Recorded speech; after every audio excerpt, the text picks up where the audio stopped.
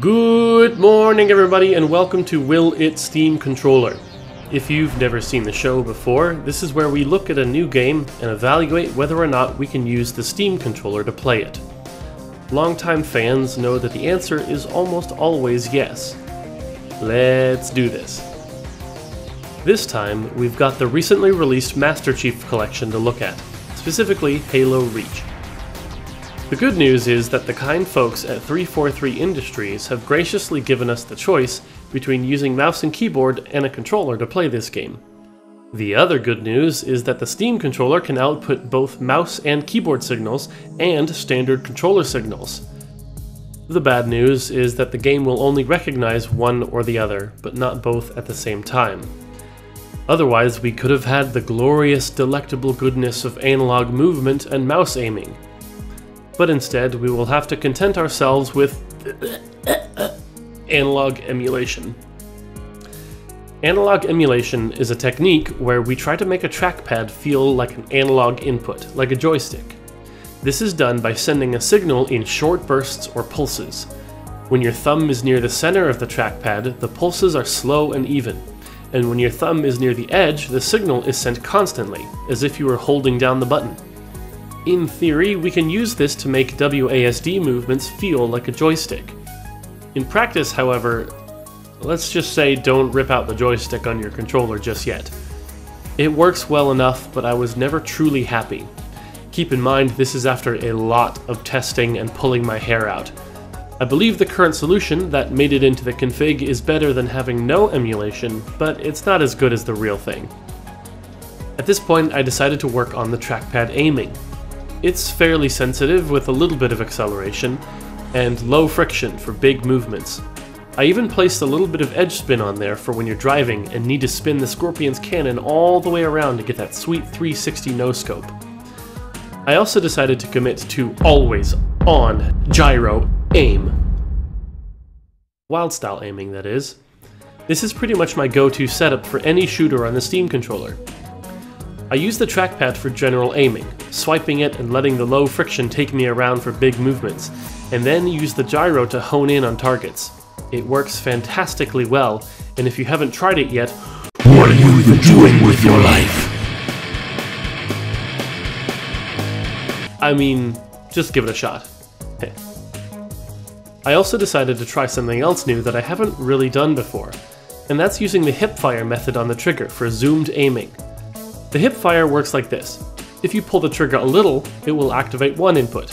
If you pull the trigger all the way quickly, it will activate another input. If you pull the trigger slowly, but all the way, it will hold the first input while letting you control the second input. This sounds more complicated than it is.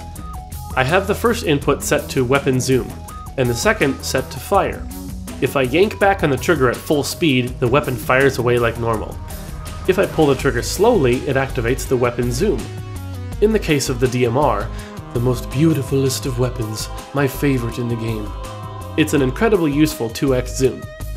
At this point, I can hold the trigger halfway, and continue to pull it the rest of the way to fire off shots while staying zoomed in. With this method, I can blast away at enemies at close range, or zoom in and take measured shots from a distance while only having to use a single input.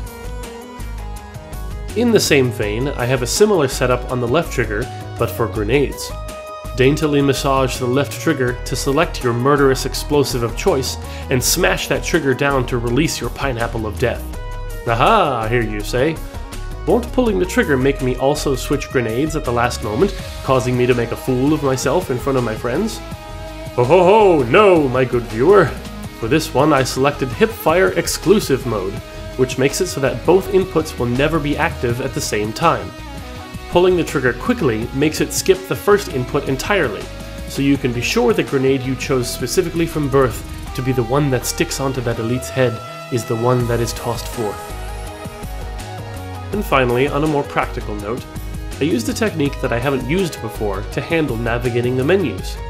When you make a new action set, you can choose to make that set active whenever there is a cursor on screen. Since I have elected to go the mouse and keyboard route, there is a cursor whenever I am in the pause menu. Thus, the controller switches to a new action set called Menus that deactivates gyro mouse movement, turns trackball mode off, and turns the left trackpad into a scroll wheel. This all makes navigating the menus a much more pleasant experience. It was important to me to stay mostly true to the original Xbox layout for the game, so that longtime fans of the series would find this config familiar. In the original game, the Use button and the Reload button are the same, X. On PC, they are two different buttons. I wanted to leave the keyboard commands completely as default as well. What I ended up doing was making the X button dual function. When you press it quickly, it's the Reload button, and when you hold it, it sends an entirely different button to the game, the Use button. This makes it operate exactly the same way as it did in the original game. So, I'm sure you're all desperate to know, how does this config perform? I wanted to set some tangible goals for myself before I would be satisfied with the result. First of all, I beat the entire game with this config. Of course, I did it on normal difficulty, so that's not saying a whole lot. So, I went back to the first level and cranked the difficulty to Legendary. I died a lot of times. But I was finally able to do it, and I'm reasonably certain that I could beat the rest of the game as well. With plenty more deaths along the way, of course. Thank you so much for watching, everyone. I am continually surprised at the support you all show me. As always, I love hearing suggestions for games to try next. Thank you very much to Connor Hodson for the suggestion of this game.